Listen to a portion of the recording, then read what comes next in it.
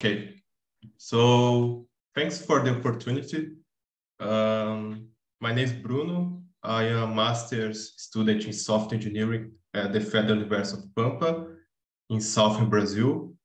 And today I will present a work that is a systematic mapping study about OSLC. This work had the guidance and the participation of the following members of the laboratory of the empirical studies in software engineering: Rafael Torres, Fábio Basso, Rafael Frantz, Diego Kreutz, Elder Rodrigues, and Michael Bernardino.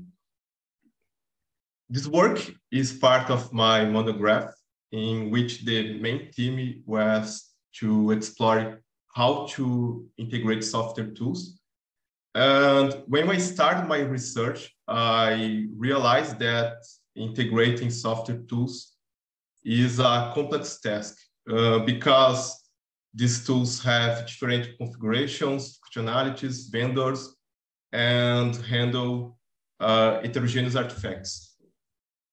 And this scenario motivates organizations to look for alternatives to integrate the software ecosystems. And one of these alternatives is continuous software engineering, which is a paradigm that contains techniques to automate tasks in agile environments. For example, continuous integration and continuous delivery. Okay, but one of the main challenges in continuous software engineering is defining how to integrate tools that support these tasks. And when I start my research, my goal is where to know how OSLC could integrate end-to-end environments to support continuous software engineering. So we decided to plan and execute an empirical study to find how OSLC is used in practice, because we didn't know how OSLC was used. And as a result, this work analyzed and it discusses 59 papers selected through the execution of a systematic mapping study. And we followed a well-defined protocol to allow this study to be repeated in the future.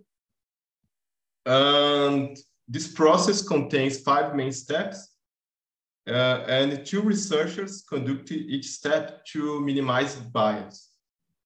Okay, then we elaborated. The first step is to define the research questions to help you answer your research goal.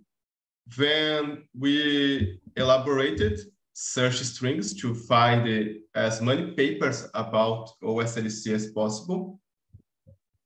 After we selected the papers that matched to the research topic based on reading the title, abstract, keywords, and introduction.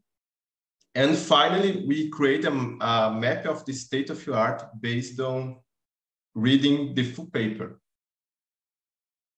So we have 4 research questions. The RQ1 is: OSLC standard is used in which phase of the software lifecycle? What are the contexts of organizations that adopt the OSLC standard? What are the most frequent types of research about the OSLC standard? So in this question, we classify these studies according to the type of assessment adopted by the authors. And the last one is: which are the facets of the study contribution? For example, we mapped it with the authors proposed or used tools, methods, or process. Word search string contains the terms open source for lifecycle collaboration, OSLC, integration, interoperability, linked data, lifecycle, and traceability. And we performed a search for papers in 5 digital libraries used in the computer science area. For a paper to be selected in your study, it should meet the 2 inclusion criteria defining in your protocol that was applied while reading the title, keywords, abstract, and introduction. So the paper was selected with presents in the title, abstract, keywords, or in the introduction, the terms OSLC or open source for lifecycle collaboration. And also, if the paper provides an example of use, method, tool, metric, or process that uses OSLC. However, if the paper meets at the last one of the following exclusion criteria, it was removed for own study. For example, we removed the paper that is not in English, the study that's not primary, and so on. Also, we removed from our study that is duplicated between the database.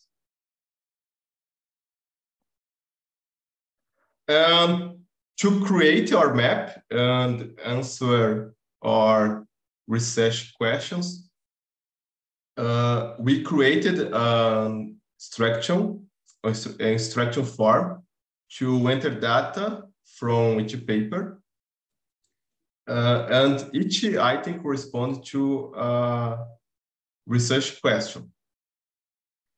Then we document the following information from papers. For example, in which phases of the software lifecycle the tools are integrated, advantages, disadvantages, and other aspects of each paper. Okay, once we have planned our protocol, we start executing.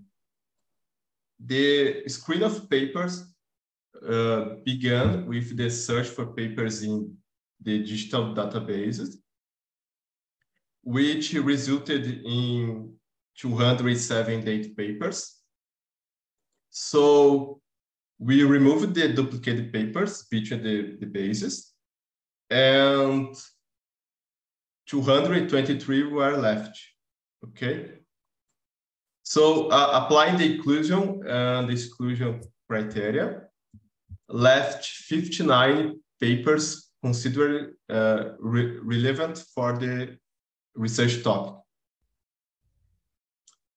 And as resulted in the OSLC usage map. We also mapped the number of papers published in each year. And we can see that the community was most active between 2014 and 2018.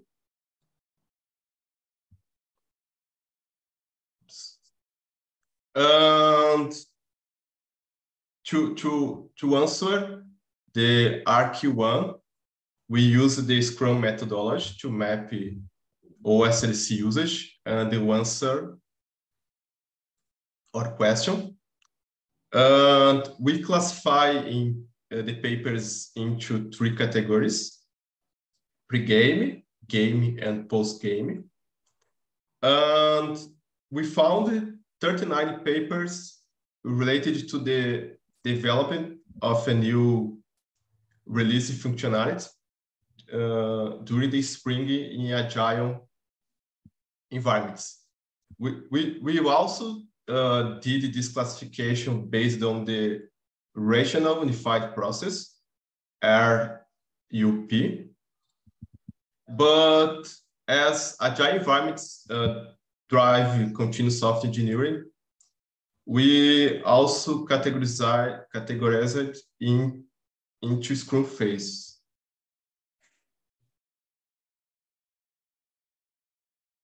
To answer ARC2, we map the context of organizations into the following categories. And the authors report that the use of OSLC in this context is motivated by the needs of the areas, such as data traceability. So, for example, we found papers in medicine context, embedded system context, academic context, and also safety critical systems. And to answer the ARC3, we classify the search types into 6 categories. As highlighted, we have the proposed solution category which presenting proof of concepts. For example, the development of an adapter. And we can see that the community needs more works reporting industry experience and also empirical studies, because we found that 5 evaluation research and only 5 experience papers.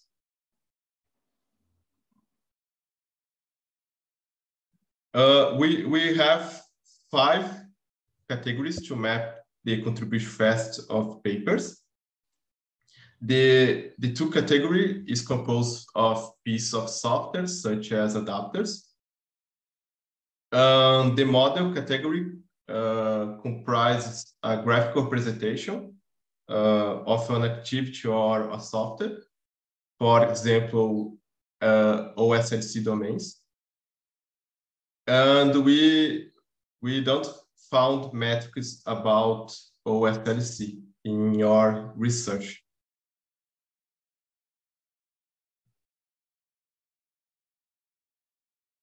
Okay. After reading the works, we saw that OSLC is practically motivated by model-driven engineering and verification and validation environments, because OSLC is motivated by point-to-point integrations. And for that, it's necessary to create interfaces for the exchange of the data between the tools. And we see that MDE has a highlight in this area, mainly because authors related that Liu is used to create these adapters. And we also mapped that the need for verification and validation activities that involve simulations, for example, requires the data traceability, and other advantages that OSLC provides. So is a topic that we read a lot of papers about V&V environments. And other topic that we can discuss is opportunistic reuse of software.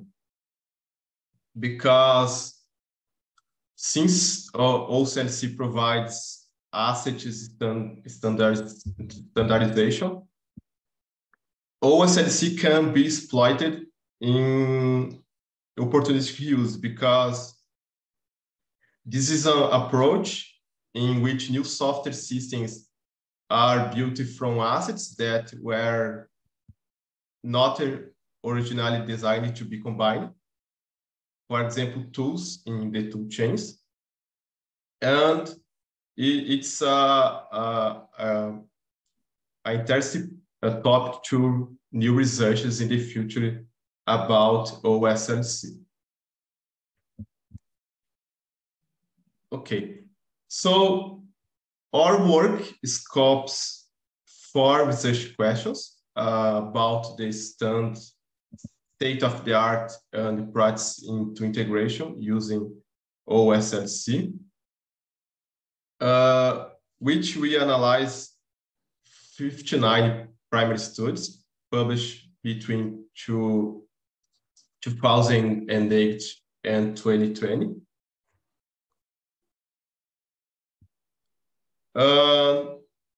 And after reading the papers, we noticed that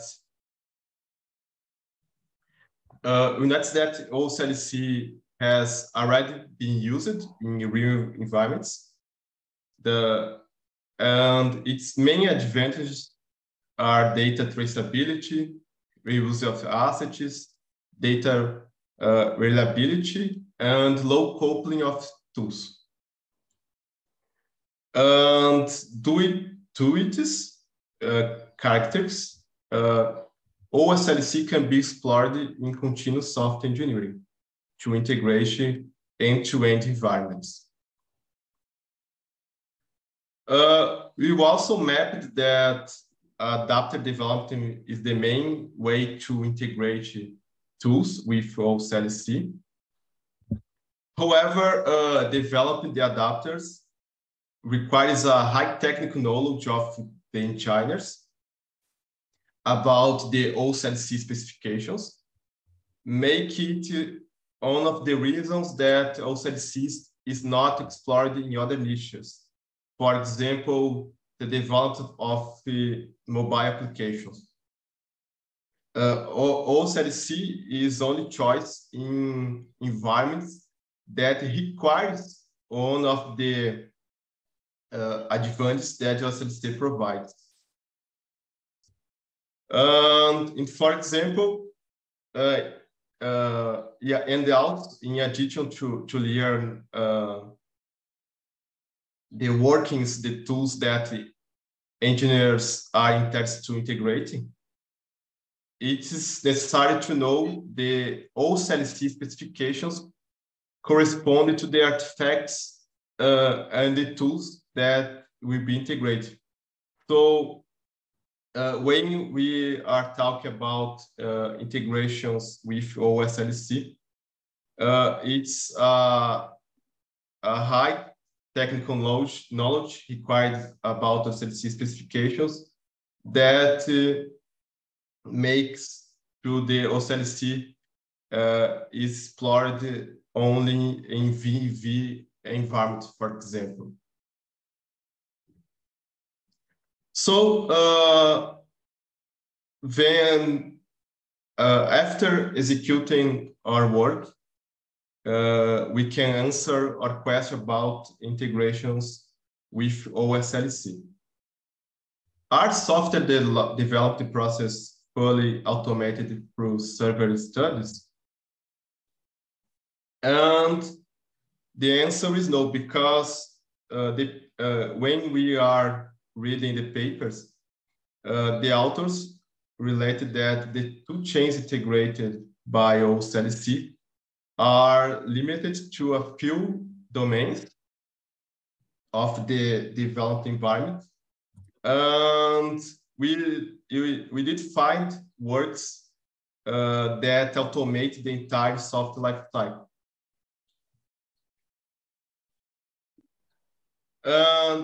After we conducted our systematic mapping study, we explored the development of adapters with OSLC.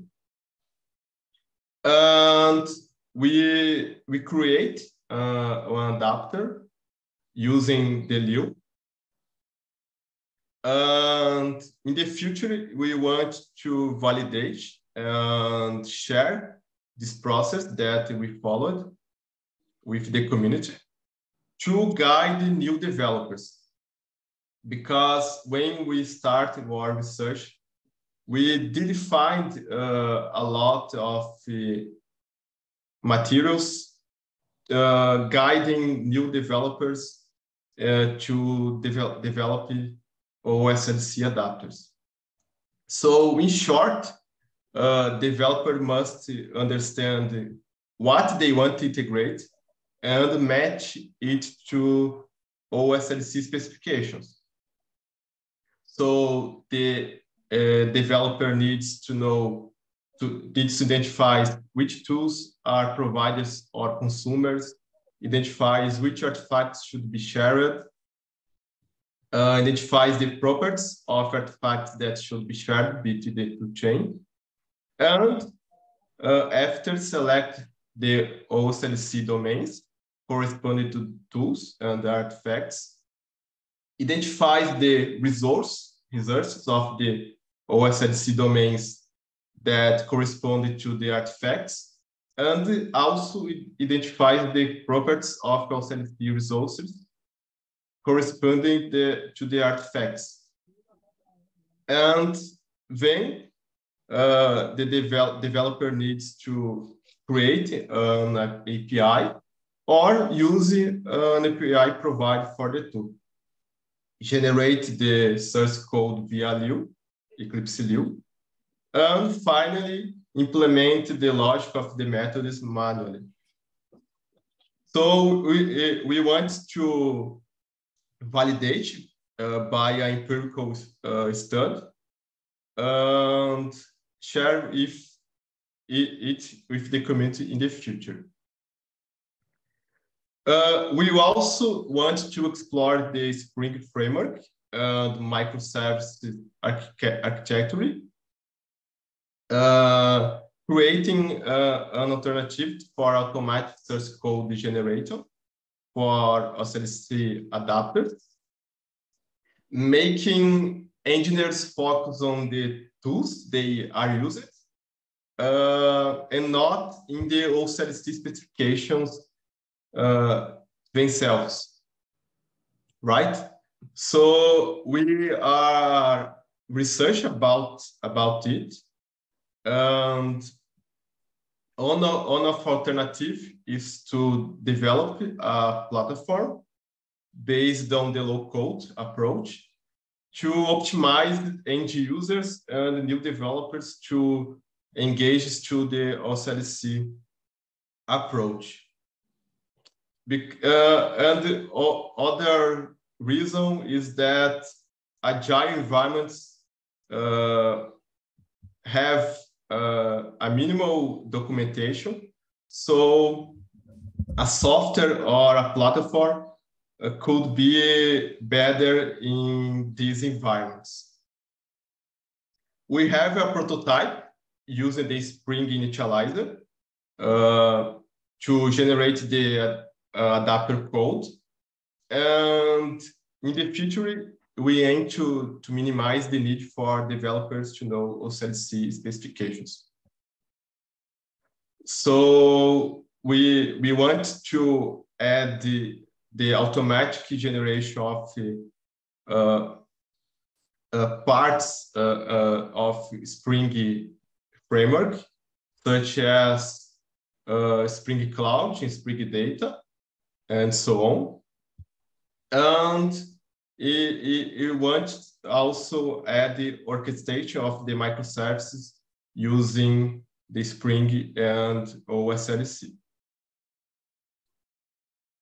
This work was partially supported by research funding agencies in Brazil, such as ProPESC and FAPEGS and ProPESC. That's it. Thanks. I hope that you understand. I improved my English, so So thank you. Thank you. Thank you very much, Bruno. Yeah, you indeed gave us some viewpoints that we typically don't see, like about how OSLC looks like from doing discovery of data on the web. Definitely, yeah, we need, and this is part of the motivation of this community is that we want to see definitely more papers. You saw that there is a reduction of the amount of papers is diminishing in the recent few years. So definitely we established this event and others to promote the usage of OSLC, and hopefully we see more papers. And we also hope that you continue, and the next time you show us some real prototype, how you use the OSLC in some use cases or the results of your future work.